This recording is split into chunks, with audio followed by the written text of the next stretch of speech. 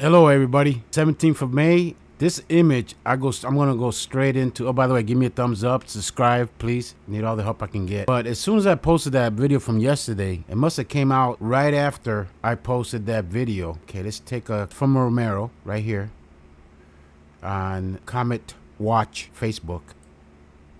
Now look at this. Here's the comet traveling southward. Okay, this is north, and we have this right here, like it got smacked or something. That there is a weird image, to say the least. So that came out from Romero. Who knows what happened here? This happened last night. There's more. Now, this was posted by Michael 7 hours ago. He took it on May 17th at that time, UTC time, north of South Africa. And this is what he says. 12P shows a relatively normal comet with a dust tail that is increasingly becoming an anti-tail. I talked about the anti-tail. If that's okay, let's take a closer look. Okay, so we're looking at an anti-tail. Okay, he's referring to this.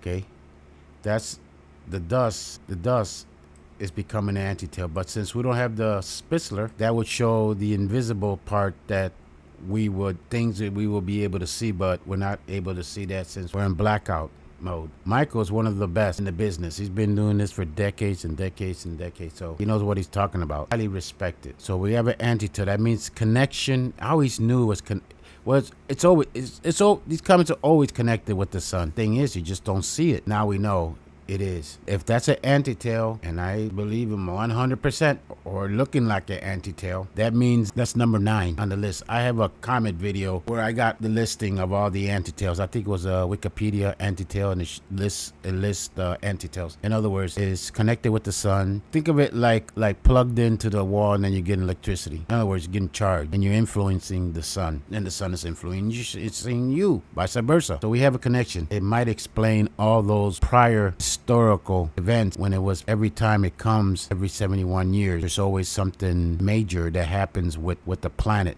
and the gases and the locura. It's in the Book of Eden video.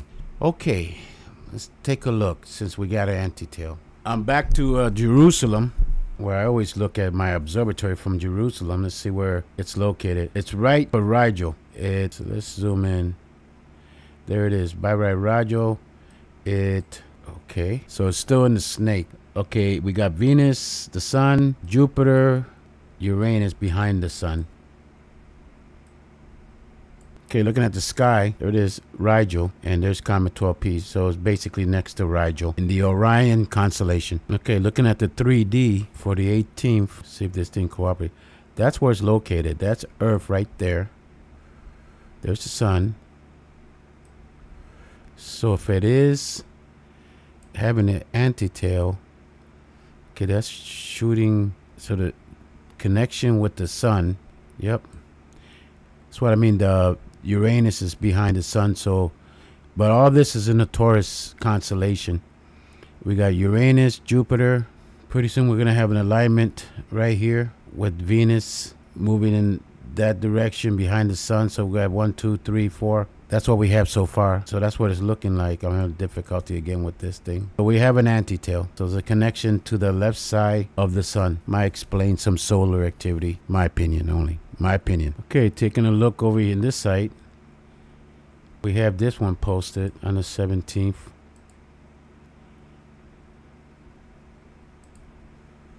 Yeah, we can see the anti-tail facing the sun. Remember, this is north, so this was facing northward. Now it's almost at the exact 3 o'clock position, almost.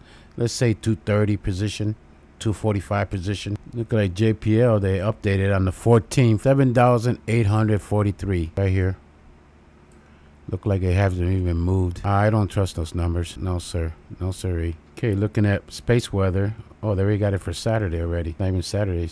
Okay. Well, I got an M class. You know, before the X class, having an M class was a big deal, especially that number right there in the past, because the M class could still do damage. So this is another M class in this side. If we go put a straight line down this way, we'll run into COMET 12P. Hey, checking out the latest. I think we saw this one already. 17th, this was posted. I cannot pronounce that name. Jäger. Yep, that's the one we saw. Take a closer look. Yep, it looks like we have an anti-tail.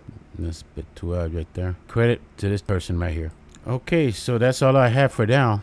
There was a story. This is a story that I want to cover about this gentleman that plays for the Kansas City Chiefs, right, a kicker, and they're going after him because he made a speech of loving God, family, and the importance of having a father in the family. Spoke out not against shining the light on fatherless homes and the effects it had not having a father.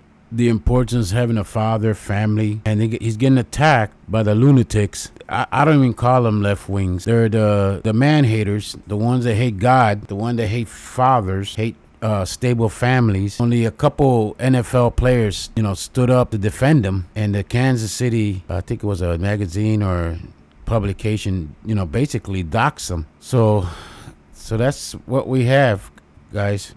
Okay, so I'll leave you with this. Little humor.